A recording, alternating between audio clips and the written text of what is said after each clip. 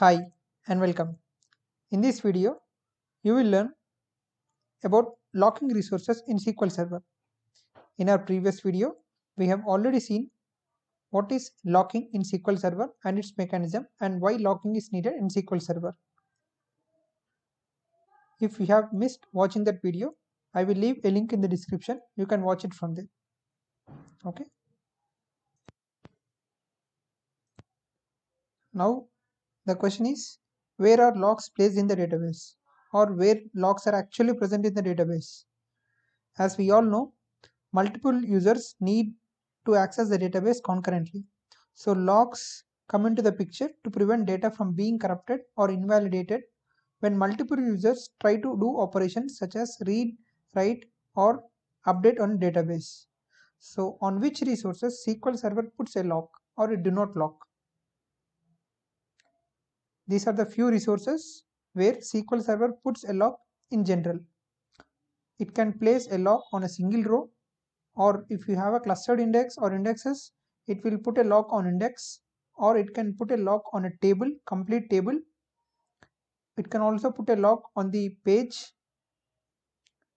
and it can also put a lock on extent, which is a combination of 8 pages, and it can also lock the entire database. If you are using some update statement and you have used where clause for one particular row, then only that particular row will be locked. And you can see key lock when you have an index on your table or in particular column. And it can also put a lock on the complete table, which can include all your data and indexes. And page is your 8 KB page, and locks can also be placed at page level. Generally you see these page level locks when you have intent locks on a resource. Extent is your a group of 8 KB pages that can also include index pages, and sometimes it can also lock entire database, which is at the higher hierarchy level, whereas row is at lower hierarchy level. SQL Server can also lock the following resources: allocation unit, application, database, extent, file, heap or BT structure, key, metadata, object, OIB, page, row ID, row group. You can pause the video to read the description for each item. So where do we check these locking resources in SQL Server? You can check all the resource type and the lock modes in DMV sys.dm_tran_locks. You can see here the resource type. The lock is placed on the object level, database level, and at key level, heap table, and allocation unit,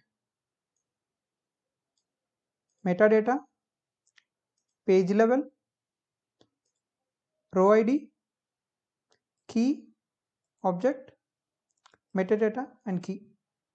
So here you can check the resource type along with the locking modes.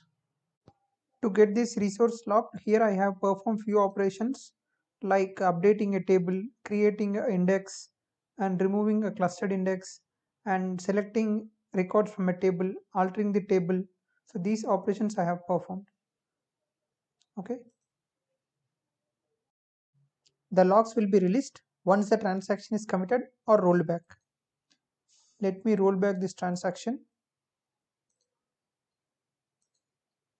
Now you can see there are no locks. There are no active locks.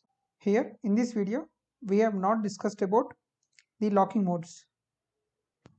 That we will be discussing in our next video, the locking modes. Along with the demo, I will be explaining in our next video. Thanks for watching the video.